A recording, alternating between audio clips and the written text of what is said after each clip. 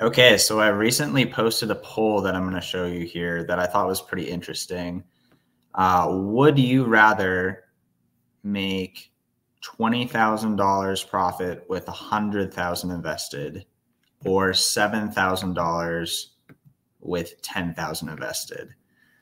So this is the poll that I posted. Would you rather make 20,000 profit a month with 100,000 invested, or 7,000 profit a month with 10,000 invested?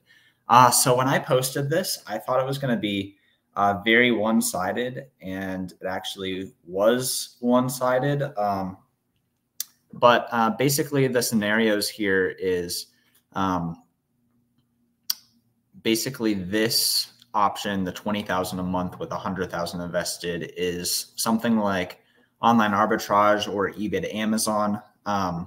Most of them, honestly, you're going to have more than that invested if you're going to actually want to make 20,000 profit a month, unless you're FBMing something super hot.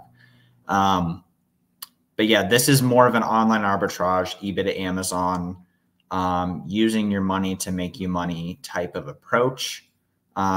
Kind of best case scenario for most people. Honestly, I don't think most people are even making 10K profit a month with online arbitrage. But then there are outliers who are making like 600K a year with online arbitrage, and vice versa, everywhere in between. But kind of like if you're doing well with online arbitrage, like 20,000 profit a month is doing very well, I think.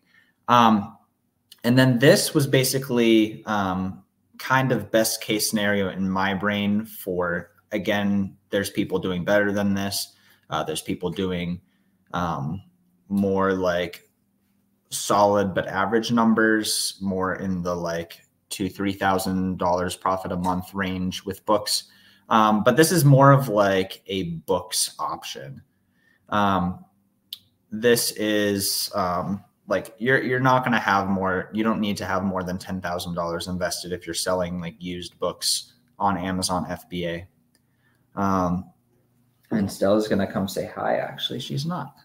But yeah, both of these are different points of view, different business models. And I don't really think that there is a like 100% objective right answer to this.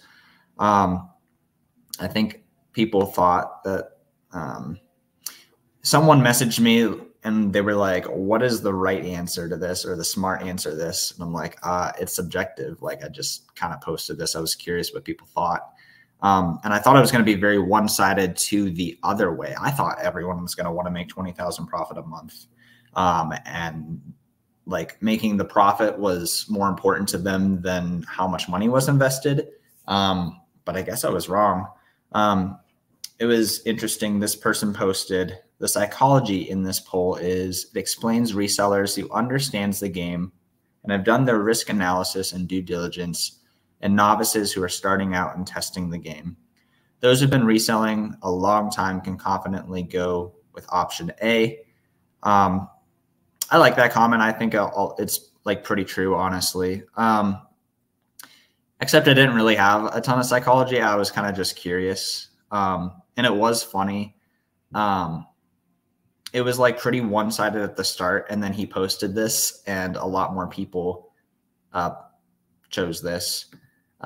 So I thought it was funny because people started choosing option A after he said that. But yeah, I 100% thought people would want to choose 20,000 profit a month with 100K invested, because mostly from my point of view with this, you're going to make a lot more financial progress if you're actually making 20,000 profit a month rather than like 5 to 7. I hear lots of people complain about how they are kind of hardly able to make ends meet even with 5 to 7K a month, which I think is kind of crazy. I feel like that's more than enough. I had a friend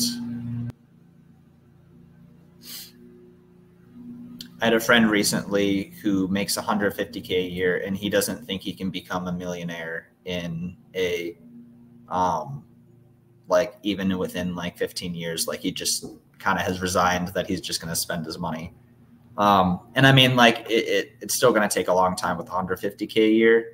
That's not quite 20K profit a month. But you can make some really significant progress in like saving towards retirement with 20,000 profit a month, even with 10,000 profit a month. But like at like 5 to 7, I feel like most people aren't going to be making a ton of progress. But then the other side of it is this person is saying risk 10x to make 3x. Yeah, I'd rather invest 90K elsewhere.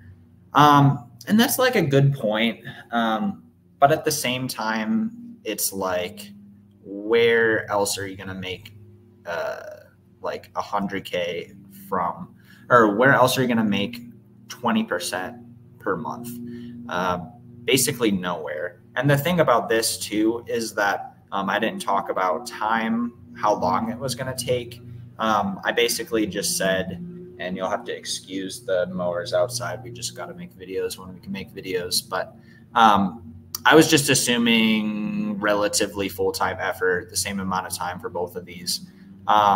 You could make this more interesting if you say like one was less time than the other, because honestly, if you have a streamlined OA business, it's going to be less time than even this where you're making less money.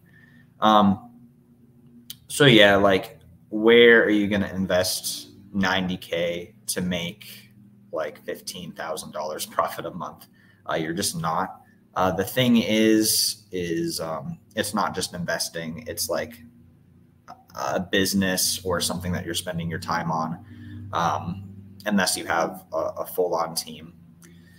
So yeah, I just posted this. I was curious. I really thought everyone was going to choose this. There definitely is a part of me sometimes that would love to not have this much invested and be more in a higher margin business model, even more so. I mean, honestly, online arbitrage people would say that my business model is massively high margin, and it is quite high margin, but not having so much money invested is pretty cool as well.